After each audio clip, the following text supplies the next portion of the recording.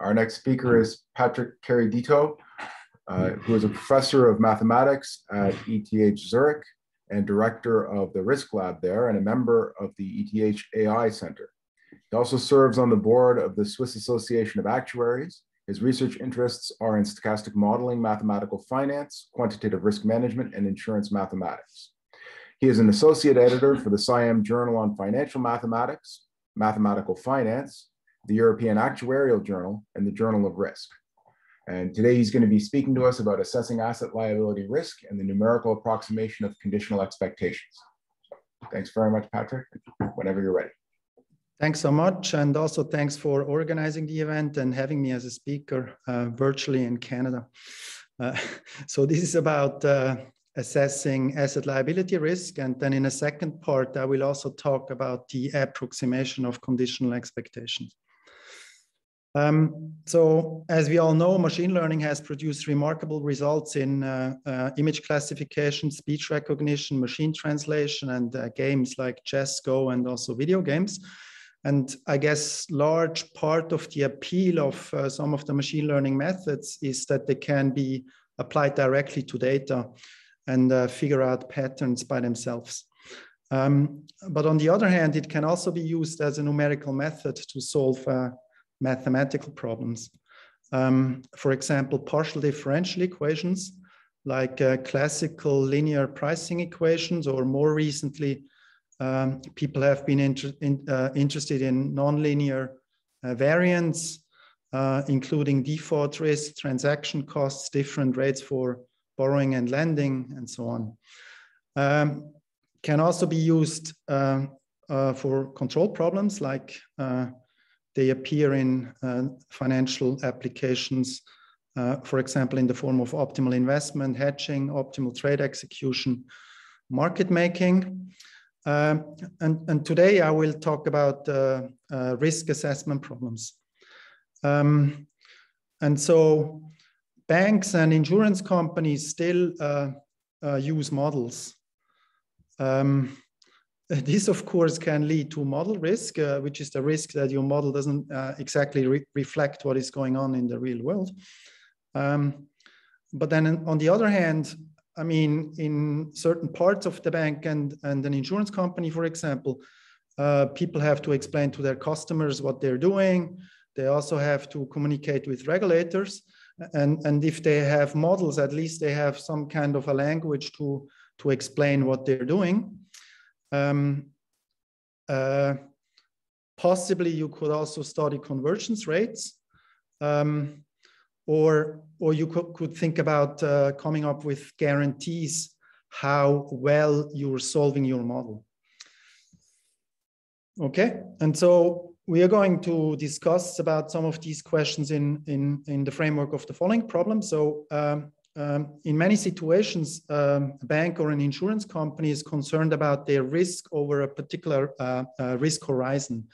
For a bank, this might be 2 weeks, for example. For insurance companies in Europe, which are subject to the Solvency II regulations, it's typically 1 year. So this tau here is the risk horizon, and so we think of it as being 1 year, for example. But then a life insurance company has contracts that are much longer than 1 year. So they might have contracts which last for 20, 30, or 40 years. So they somehow have to project back their longer term risk to the risk horizon. So for what we're doing here is we're assuming that all relevant information at the risk horizon is given by a random vector x with components x1 to xd. And then we're assuming we're having a portfolio whose value capital V is given by some component that is measurable with respect to the information that I have at the risk horizon. And then another component which is coming from longer term contracts. And I'm assuming here I have some cash flows, CTI, that I have down here, that are occurring after the risk horizon. And I'm going to value them by discounting them with some numeraire process. and I'm going to sum them up, and I'm calculating conditional expectation under some pricing measure Q. Okay, so then this is my value at, it's an X measurable random variable, which is the value of the portfolio at time tau, which is the risk horizon. Okay, and since we are, let's say we are the risk manager of an insurance company, we're interested in the risk of a loss. So we're just switching the sign here, and I'm going to denote by L the negative of V, which I can write as the conditional expectation of Y given X, where Y is now just the negative of what I have up here. Okay.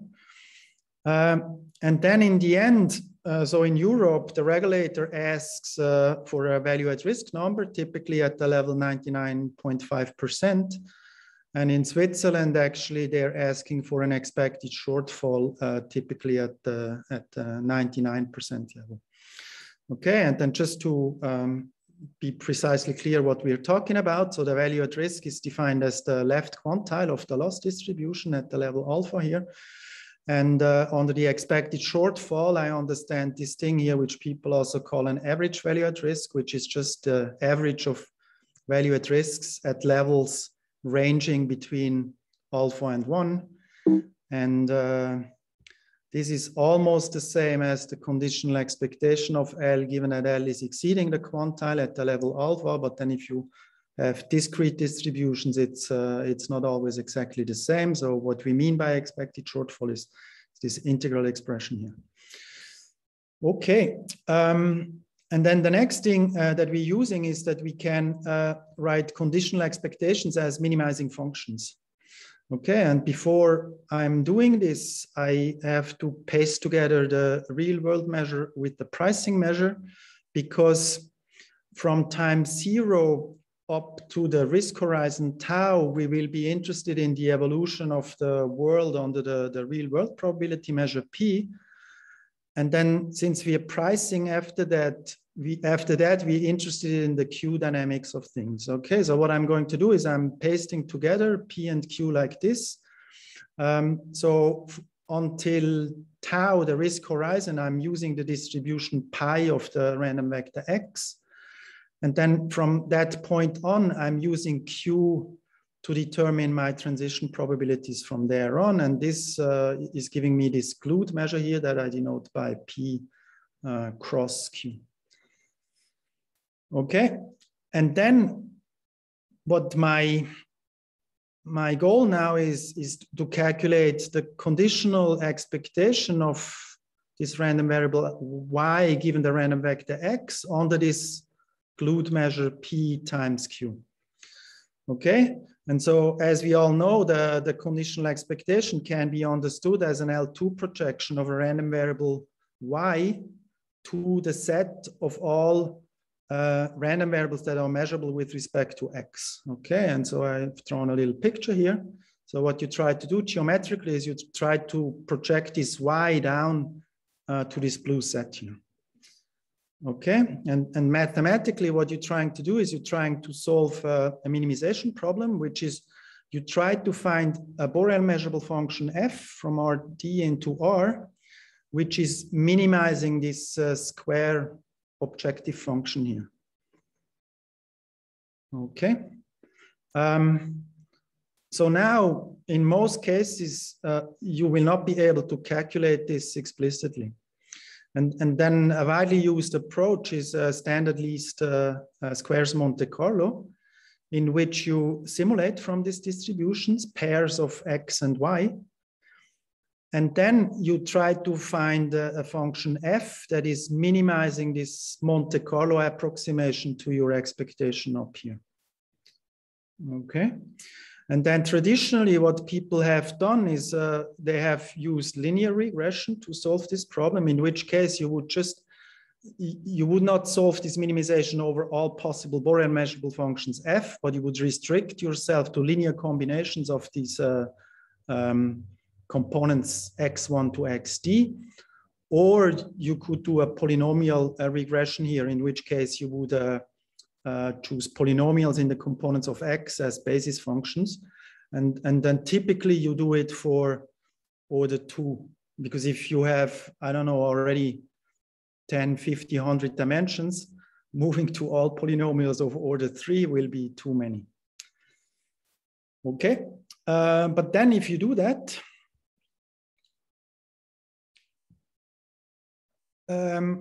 what will happen, and I tried to depict it here in this picture here, is typically, since with your basis functions that you're using to do your least square Monte Carlo, you're not spanning the whole blue set here, right?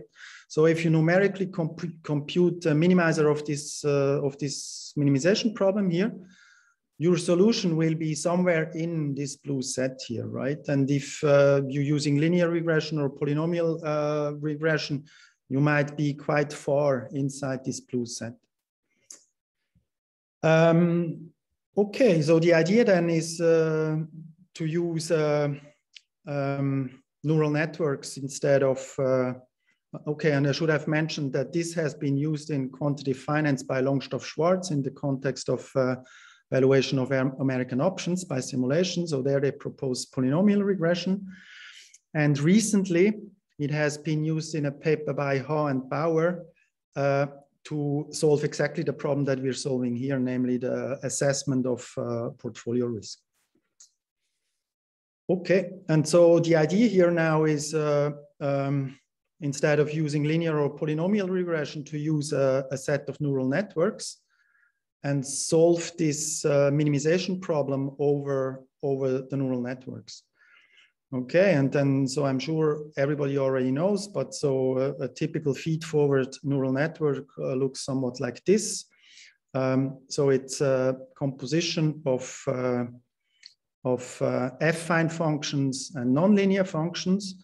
And in theory, you can have as many hidden layers as you want, but here I depicted 2.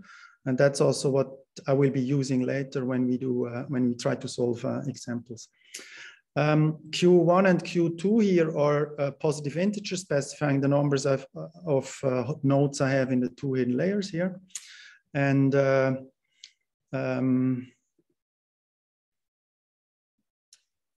these little a1, a2 to a3 are affine transformations that you can represent with matrices capital AI and vectors BI.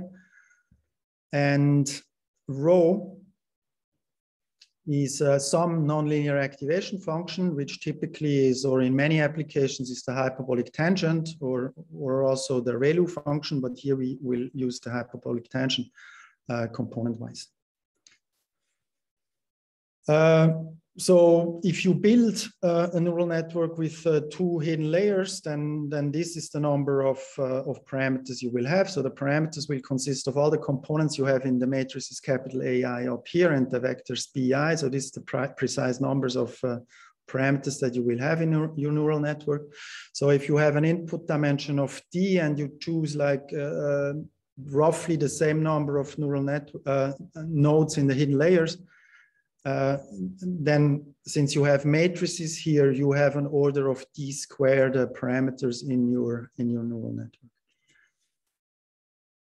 Okay, so if you trained your neural network, and then you want to calculate estimates of value at risk or expected shortfall. So the most straightforward thing would be to simulate independent copies of X, and then apply the neural network that you have trained to approximate the loss to these simulated X vectors and order them according to the losses they generate. Okay, and then you have an empirical measure for the losses that you observe. And then you just apply the left quantile and the expected shortfall to this empirical measure. And what this gives you is that the estimate of the value at risk will just be the jth worst loss for your simulated data, where J is roughly such that J over the whole number of samples is equal to the fraction 1 minus alpha.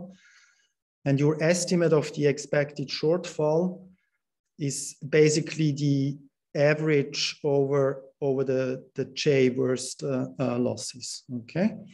And there also exist convergence rates that tell you that these estimates actually converge to the correct value at risk and expected shortfall if you increase the number of simulations n here.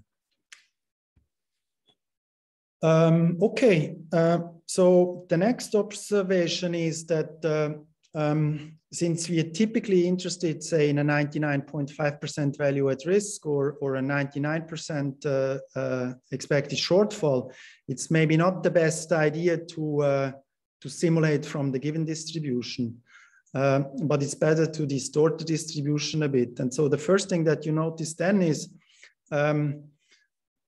the conditional expectation really doesn't depend on the measure that you're using to model the evolution of the world from time zero to the risk horizon, which I had denoted by P.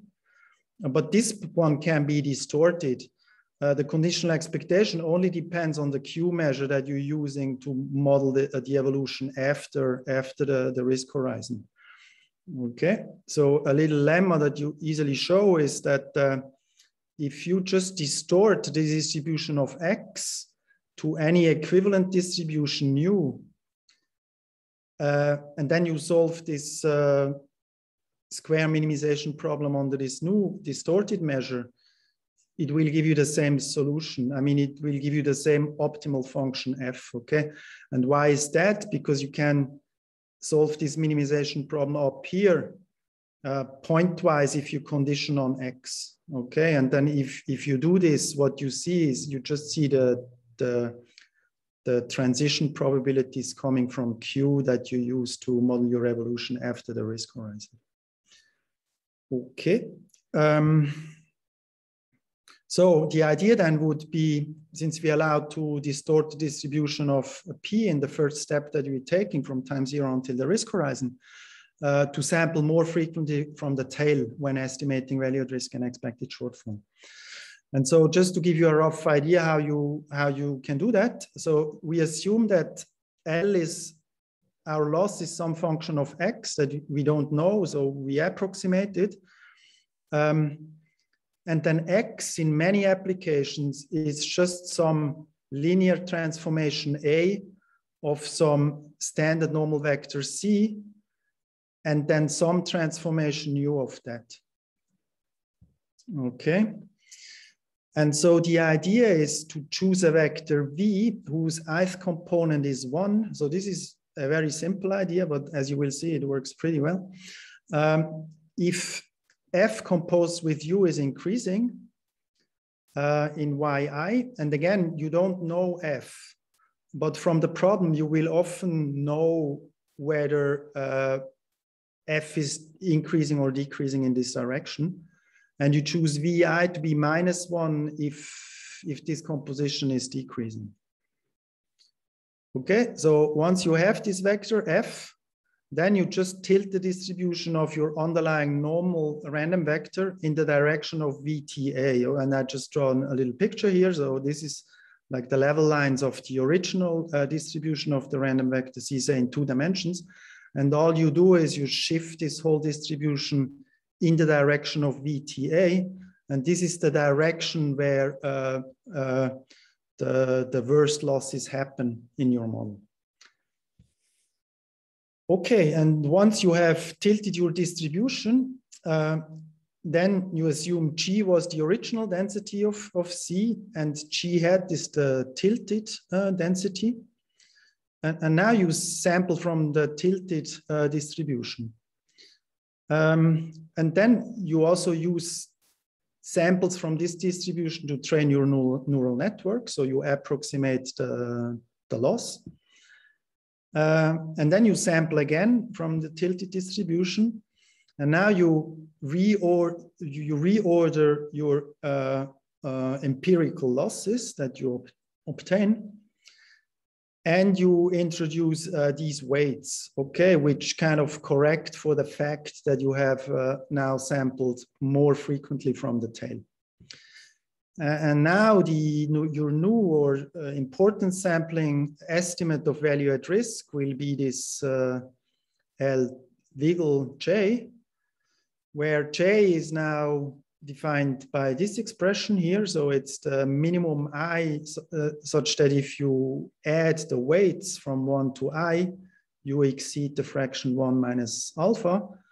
And similarly, your estimate for expected shortfall using this important sampling distribution is this expression over here. And again, basically it's this first sum here, and this second term is just here to correct for the fact that you're using this new definition of expected shortfall. Okay, so how does it all work? So here we start with a simple example. So what we're doing is we are forming a portfolio of call and put options. So I have some underlying assets which all follow geometric Brownian motions with different drift and volatility parameters maybe. Under the P measure and under the Q measure, they all have drift R, where R is the risk-free interest rate. Okay, and I also might have correlation between the Brownian motions. Also, I have to say this is like our first model.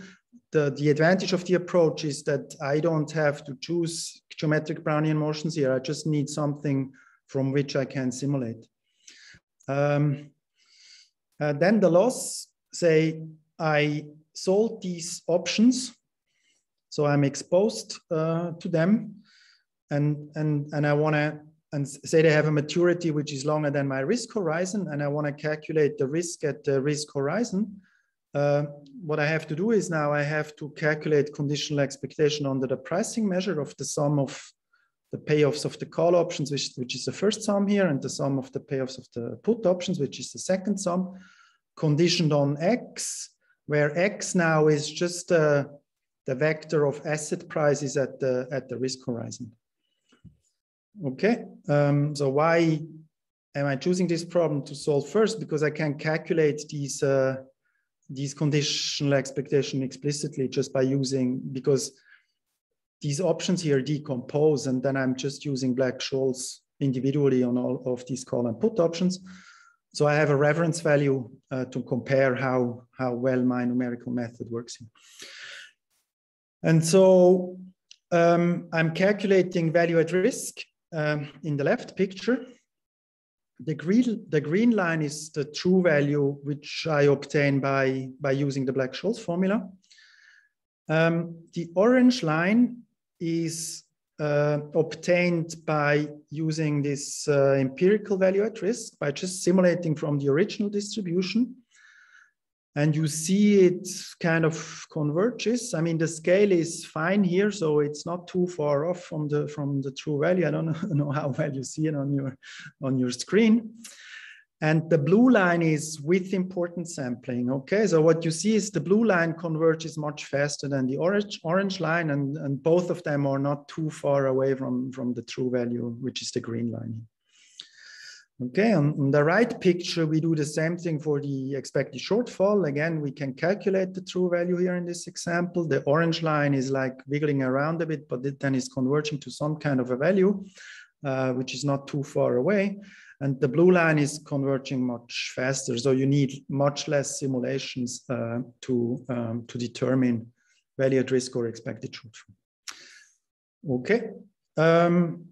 Then let's move to a bit the more complicated example, which is a variable annuity with added benefits. So here it's a guaranteed minimum income benefit.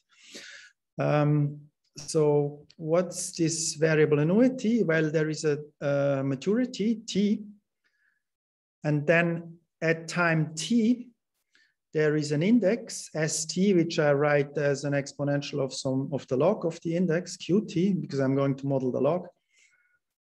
And then at maturity, this person who bought this variable annuity can decide whether they want to take the index or they want to have an annuity, which pays a certain amount of money. each year after maturity, and X is just denoting the age of this person. Okay, so X will basically model how long this person will live, because the annuity is paid until as long as the person lives. Okay, and so to calculate, say the maturity is, I don't know, 20 years or something, but you have to calculate the value of this liability in 1 year from now. So again, you have to project this expression. We're also discounting here with the stochastic interest rate R. And then we're also discounting with the mortality rate, mu. Okay, because the annuity is only running as long as the person lives. And then we're going to max EQT and the value of the annuity at time capital T. Okay, so this is quite a complicated product. And so again, Q is just a log index, RT is a stochastic interest rate, and mu is a stochastic mortality rate. And I'm sparing you the details how exactly we modeled those. So again, we just used standard models. So it was just, the index was a geometric Brownian motion. The interest rate was something mean reverting, Ornstein, Uhlenbeck, or Coxingers and Ross, I don't remember exactly. And mu was also some kind of a standard dynamics. Okay, and then let's see how this works. So again, so without importance sampling, the estimate of the value at risk wiggles around a bit in the number of simulations you perform, and then converges in the long run to some value. With importance sampling, it converges much faster. And the reference value here is from a paper, this paper by Ha and Bauer that I already mentioned, where they do polynomial regression with a lot of polynomials and several million simulations to solve this problem. Okay, they only do the value at risk in this paper. So here we also calculate the expected shortfall. So again, we have the orange line for doing this without importance sampling, and the blue line for doing this with importance sampling. With importance sampling, this converges much faster than without, and they roughly converge to the same value. The only thing is here we don't have a reference value. So now the question is, what are these estimates worth?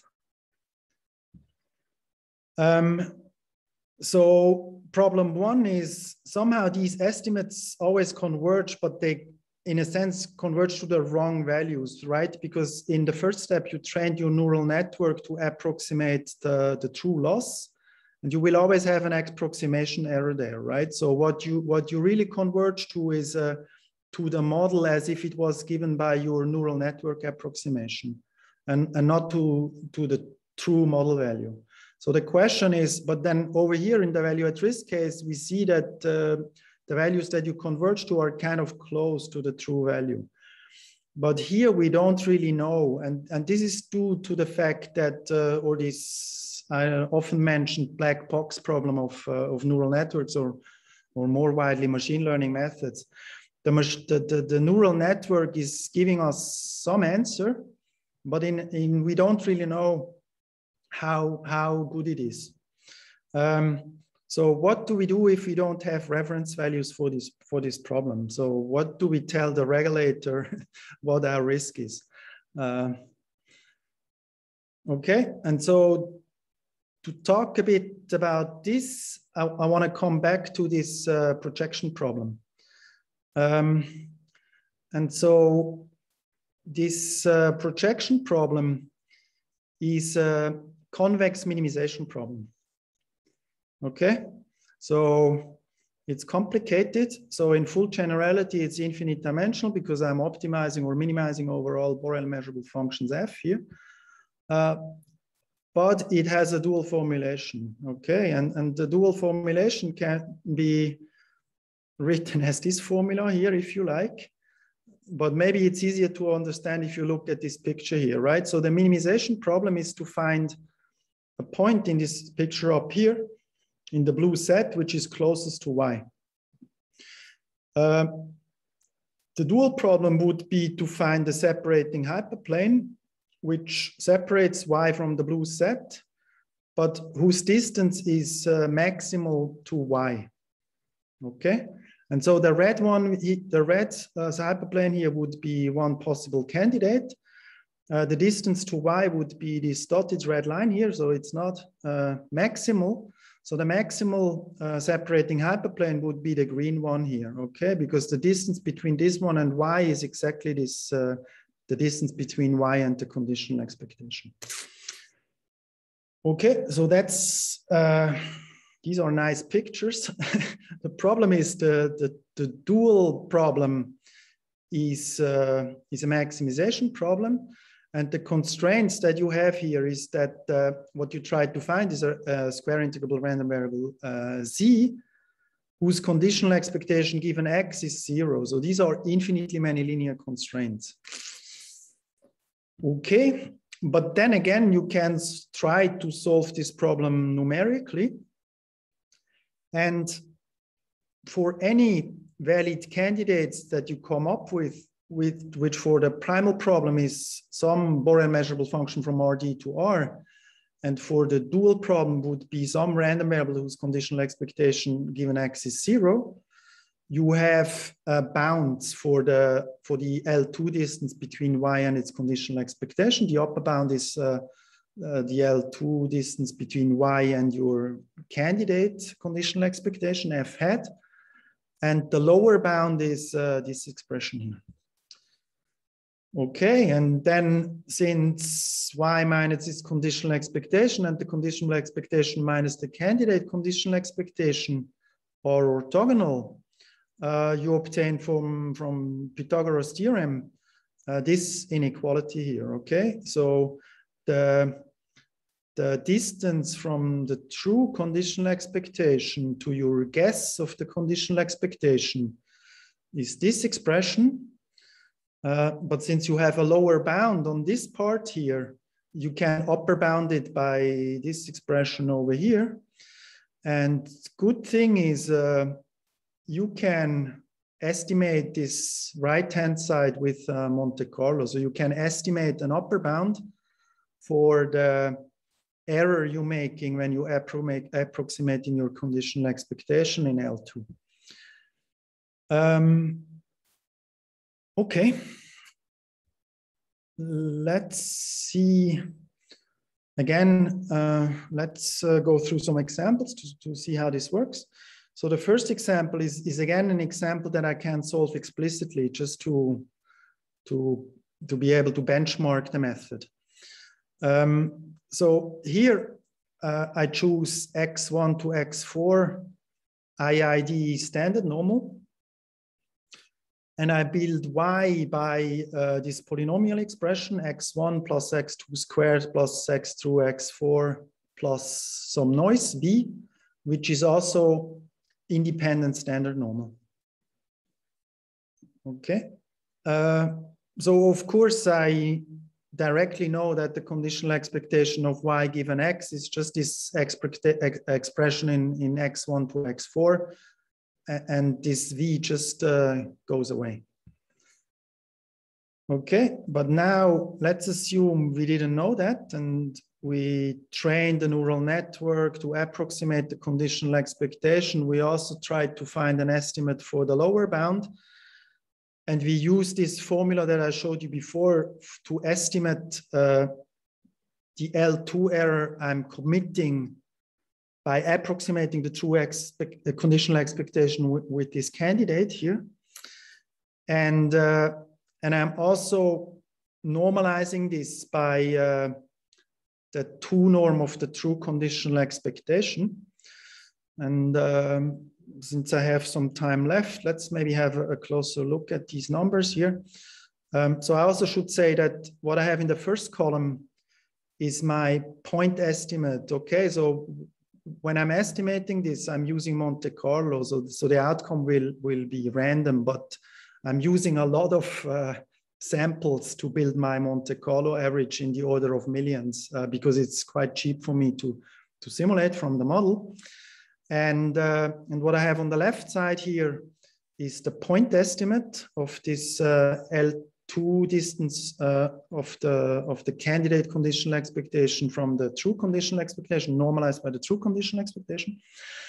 And what I have on the left side is a 95% confidence upper bound on this quantity, okay? Because I will have some Monte Carlo noise when I'm estimating the left side here, but I can't quantify the variation that I have in my Monte Carlo estimation.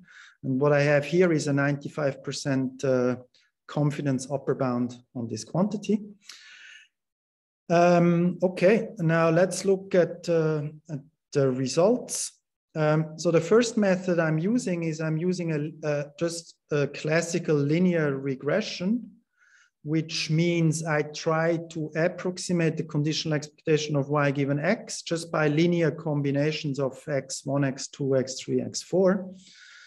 And that's not going to work very well, right? Because the true answer is this polynomial expression in the components of x. So I will have a relative error of roughly 77%, and the 95% confidence upper bound is of the same order. Okay, in a next step, I'm using a polynomial regression of order 2, meaning I'm trying to approximate this conditional expectation with polynomials of second order. And so this expression is, of course, covered by polynomials of second order. So it should work well, and it does, right? So the relative approximation error is just 0.1%. The confidence, 95% confidence upper bound is a bit larger. And then we're trying to use, we're using two neural networks. One with ReLU activation function, which is just a positive part, which I'm sure all of you know. And so it works well. So the error is, the relative error is 0.5%. It's a bit worse than the polynomial regression, but that's natural in this example because the polynomial regression gives kind of almost the true answer. 95% confidence upper bound is a bit higher again, and then we do the same exercise for a neural network with hyperbolic tangent activation function, and these are the numbers, so they're equally good, a bit different. Okay, now we want to make our life more complicated. And so this is like a purely artificial function that we just invented. So it's meant to be non-linear and non-polynomial and a bit complicated.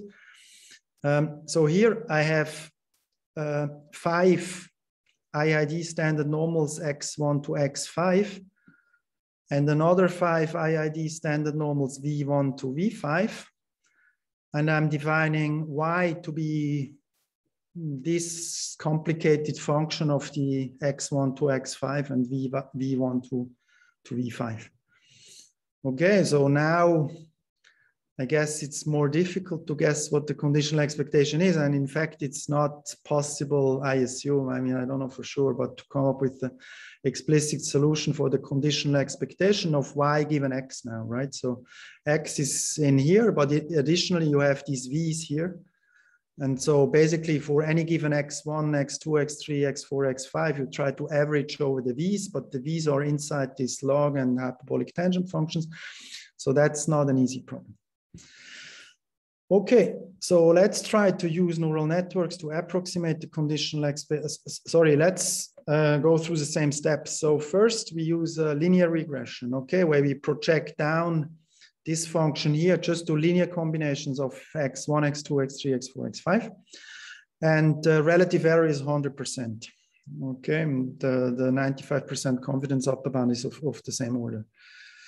Then let's do a polynomial regression. And again, it's of second order. So it's linear terms and second order terms which means square terms in x1, x2, x3, x4, x5, and also mixed terms.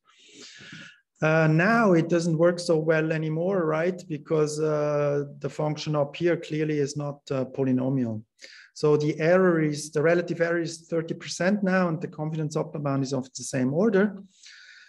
And now the neural networks really are much better than linear regression and polynomial regression. So it's almost as good as before. I mean, I have to say that you have to choose your neural networks large enough here so that they have the expressivity to actually approximate the conditional expectation in this example.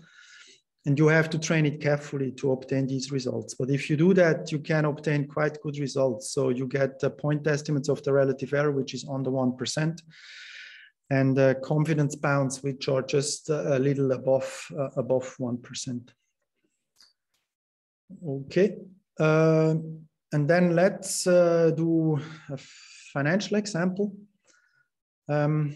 So here I'm modeling a 100-dimensional so-called max call option.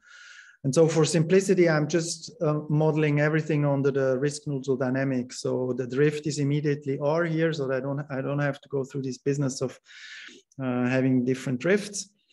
But I can still have different volatilities here, sigma I, and I'm assuming I have 100 different assets here.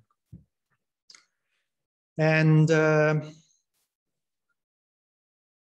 I'm interested in a so-called max call option, which has a maturity capital T, and the payoff is the maximum of over all these underlying assets minus some strike price K, and then the positive difference of this, if it's positive and zero otherwise, and I'm discounting it by the riskless interest rate, and I'm trying to calculate conditional expectation given the values of these underlying assets, S1 to S100, at some earlier time, little t.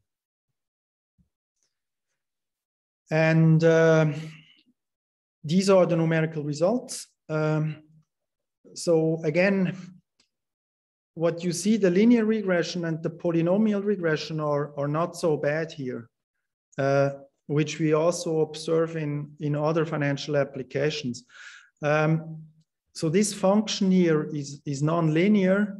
It's a max, you have a positive part, so it has a kink, but then you calculate the conditional expectation, so it smoothes out this function a little bit. So it's definitely not as bad as the function that I showed you before, that we kind of constructed in such a way so that it's really complicated. So the linear and the polynomial regression, if you do it carefully, I mean, actually we do the polynomial regression also second order. And if you have 100 predictors here, you include all of those, plus you also include all the second order terms, it gives you about 5,000. And so you will have a regression down on 5,000 predictors. So it's computationally still a complicated problem, but if you do it carefully, you obtain quite good results. With the neural networks, again, whether it's ReLU or hyperbolic tangent, it doesn't matter so much. You obtain better results. The point estimates are even negative. I mean, even though the quantity you try to estimate here clearly cannot be negative, but again, you will have some Monte Carlo noise. So if you have a neural network that approximates this quantity well, then the true value will be close to zero. And if you estimate it with Monte Carlo, it can happen to you that what you estimate is negative. But these are estimates of your relative error, which are close to zero. And also the confidence bounds are not too far away from zero. And this is it. So I'm afraid I was a bit too quick, but I guess it's late on Friday afternoon for you guys and evening for me. So nobody's too sad if I stop here. So we have one paper which is on this asset liability risk problem with neural networks, which is published. And then we have a second paper, which is some theoretical estimates on computing conditional expectation with guarantees, which is coming up. And then this third paper here is the paper that I mentioned by Ho and Bauer, which does this same portfolio risk assessment problem with polynomial regression. So thanks very much. Thank you, Patrick, for a very interesting talk. Are there any questions?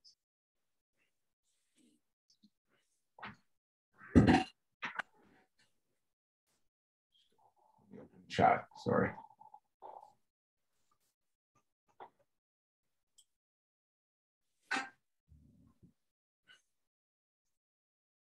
Oh, how about I kick? Yeah, I see one here. Sorry. Okay. Yeah. Good. Sorry, Sebastian. You can after Jose. Yeah. Yeah. Absolutely.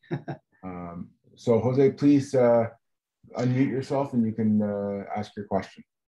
Yeah. Thank you. Just I want to know what is the ground truth that you are using when you compute the conditional expectation of the with the neural networks? Yeah. Okay. So I'm not 100% fluent with the machine learning lingo, I have to say. So ground truth, I mean, I guess you mean the true conditional expectation. Yes. So in the first example that I've shown you, which I guess is this one. Okay, so we set it up in a way so that we can calculate the conditional expectation explicitly. Mm-hmm. Okay? And it's this orange expression here. In the second case, it was more kind of nonlinear. And then in the other examples, basically, we cannot calculate you don't know what the true conditional expectations is. And that's the situation in many applications. Okay? Yes, yes. So what you try to do in many applications is then you try to, I mean, more generally in many machine learning applications, you try to minimize some kind of a loss function. Often it's a square function like here, right? Mm-hmm. So you just do your best. But in the end, in many applications, you don't really know how good this is. Or, I mean, in many applications, I guess you get good results in some sense, but you don't really know how close you are to the true optimum. And so here what we propose is we propose to solve this dual problem. Okay, so the dual problem will also not help you to find the true conditional expectation, but it will give you an estimate how far your candidate conditional expectation is away from the true conditional expectation, even if you don't know the true conditional expectation. But this kind of method allows you to get an estimate of how far you're away. Or by using the dual formulation, you mean? Yes. I see. Yeah. I see this is kind of, it's similar to control or any optimization problem, right? So if you have a convex minimization or a concave maximization problem and you solve it numerically, a priori, you don't know how well you solved it. I mean, in many situations, maybe you have convergence rates or something, so you have an idea how much effort you have to put into it to come close to a good solution. But in the end, you solve it numerically and you don't know how well you solved it. But whenever you have a dual problem, then you kind of approximate it from the other side. And if you know the gap is small between the two, you know the true solution is in between there, then you have a guarantee that you're close to the true solution. All right, I see. Okay. Yeah. Thank you. Sure. Sebastian? Yeah, I was just wondering, you looked at expected shortfall and value at risk. And I guess in example one in particular, you were showing that it was sort of there was a bias downwards from what was ground truth there, right? Yep. And so is it provably downward biased when you use this methodology for your tilting methodology? I don't think so. I mean, I think, okay, so here's what I think, but it's all a bit intuitive and I don't have any results, honestly. But I mean, typically, I don't know how you know this literature on replicating portfolios and also estimating the risk of a portfolio like we do it here. Typically, you're underestimating the risk because why? Why do I have the picture? So you're trying to solve this projection problem numerically, and so let me try to find it. Yeah, so somehow you're in the interior rather than on the edge. And so right? I mean, typically what is happening to you, so you're trying to project this y down to this blue set, right? But then if you're, say in the extreme case, you're projecting it down to a constant, you're just calculating the expectation of this y, you're losing variance, right? Compared to the true conditional expectation. So if I had to guess, like if I'm going to solve this conditional expectation approximation, like roughly, I'm going to lose variance, so I'm going to lose risk, so I'm rather going to underestimate the risk. So that's my guess. And so, I mean, that's also in a sense what we see here in these numerical results for the estimation of valued risk and expected shortfall here. Right. In both cases, you're estimating the green line a little bit, though by very little in this example. Whether you will always find that the orange line, meaning if you calculate this without important sampling, will be above the blue line, which is with that, I don't know. So I also don't have an explanation for this. Okay, cool. Are there any other questions?